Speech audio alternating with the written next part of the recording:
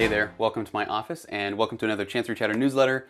It's been a while since I've made a video. The last few weeks have been very full, although very good. Between almost 2,000 miles of travel to visit parishes, help with retreats, visit college students all over the state, and also running interviews for Prayer in Action, Totus Tuus, so that we can get the workers that we need to staff those programs throughout the summer.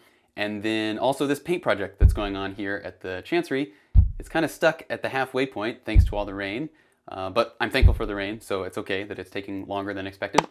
And all of that to say, this morning I was in here with my son telling him I was going to be making a video today, and he thought it'd be really important for you to know this thing that he just learned. So you close it, and then it goes like this, and it goes like that, and then it's locked. That's how you do it. Why does it stay locked? Because this one is taller than this one. Ah, I see. Honestly, it was pretty amazing, as I'm sure you know if you have kids, to watch like a few seconds prior to that moment. He did not know how the lock mechanism worked, and then he figured out how it worked. And so I just thought I'd share with you some insight into how the locking mechanisms work on file cabinets. The main thing I want to talk about in today's video and in the newsletter is that as we get closer and closer to the summer, things are coming together, and Prayer in Action, Totus Tuus, Camp Cristo Rey are up in terms of registration. The registration is online, it's ready to go, so you can check that out on the website. The links, of course, are in the email. And there are some new things that are going to happen this year with all of those programs. They're all changing a little bit, mostly due to COVID, and I'll let Emma explain how Totus Tuus and Camp Cristo Rey are going to look. For my part, I want to let you know that Prayer in Action is going to be a commuter experience this year, so there's no overnight portion. There's also no showers on site like we normally would do, so prepare for your teenager to ride home a little stinky. And also know that the cost is being reduced because of some of the things that we are not providing, like all the extra food and things like that. So there you go. That's kind of a snapshot of how Prayer in Action will be changed this year, but I'm very much looking forward to the summer. There are all sorts of reasons why missing last year was detrimental, I think, to the progress of it, to the momentum that was coming behind it.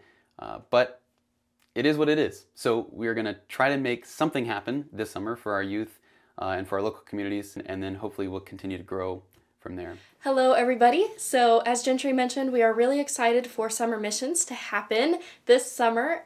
Totus Tuus should be happening relatively normal. We've got 2 teams ready to go, and we're going to be hosting 7 weeks at the parishes, so we are working on getting that ready to go for you guys. As far as Camp Cristo Rey goes, we're going to try something just a little bit different this year. So we'll have 4 one-day-long camps from 9 in the morning to 5 in the evening at 4 different locations all around the diocese.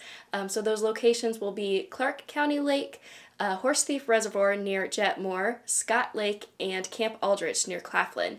And so that camp is for middle schoolers, so those students who have just completed 5th grade through 7th grade. Registration for that is open and on the website. If you go to the youth page under Summer Missions and click on Camp Cristo Rey, you should find it. Okay, I think that was good. Thank you, Emma. The last thing is that I appreciate the people who participated in the trivia game last week. Daniel Schneider was the winner. He guessed that this picture was from St. Joseph the Worker in Tribune. And there's a new picture in the email this week, so whoever guesses that one right, prizes will be coming your way. As we enter into this Holy Week and we all get our oil changes done at our parishes, and then the Triduum begins, and all of this is going on, know that I will be praying for you and for all the young adults in our diocese. And I'd ask, of course, that you pray for us here and the work at the Chancery, and also for my family. And I'll see you in Easter. God bless.